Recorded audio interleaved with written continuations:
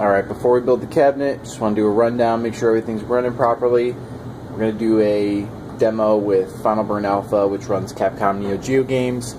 So as you can see, we got the X Arcade, got everything running on the screen. Sorry about the glare, I'll try to block it out as I can. But this whole thing should be controllable with the joysticks now. We are actually going to go to Arcade and FBA. I may have this boot to Final Burn Alpha on startup, but I haven't decided yet. I can always exit out and go to the other ones, but I'm going to go to Clash of the Superheroes only because this one has a lot of different controls, so it'll be easy to recognize if it's working properly. Apologize about shaky camera.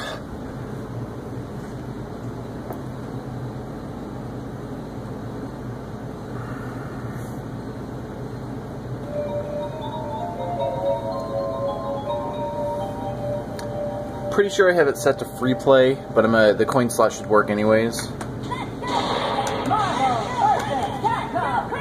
Coin slot on the other side.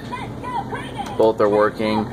Only a few games I've had no free play option, but for the most part I'm going to keep them on free play because I mean it just gets annoying having to insert coins constantly. Start button for player 1 and player 2. Just go ahead and select some characters.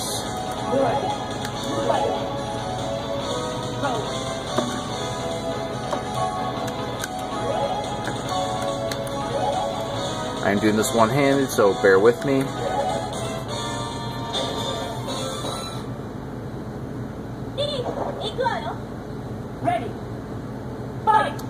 So we got the button layout on the middle keys. Got the 3 punches, 3 kicks.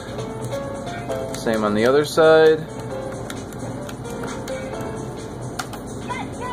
Coins still insert. The start button just taunts, so I mean, not much you'll be using the start button with. So I'm using these for the punch, these for the kick. These two down here are not currently programmed for Final Burn Alpha. There was really no need. I didn't want them for start and select because I didn't want them to be in the way while you're trying to control the keys. And this is really the better setup for Street Fighter and other Capcom games. But double button combinations work as well as the joysticks. They're working on both characters.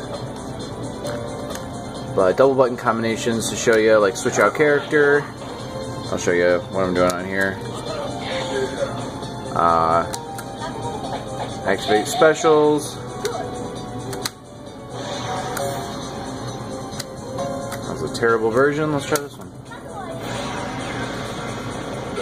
There we go. So yeah, everything runs smooth. Now normally I wouldn't put an exit button on the joystick panel because I'm always worried that someone's going to exit out of the game accidentally and just get mad. But luckily, you can exit out by hitting the start and select key, which select key is the coin operation. So if I can try to do this with one hand real quick. Hit both of them at the same time, exit out of the game, and I can choose your game again. Once in here, you can exit out the same way by pressing both keys to get back to the main menu. I only currently have Main for All and Final Burn Alpha running with the controls on here. The Genesis and Super Nintendo emulators, I'm not sure if I'm going to go too deep into it, but there you go. It's up and running. You know, we'll go back into Final Burn Alpha real quick and I'll show you guys one more game.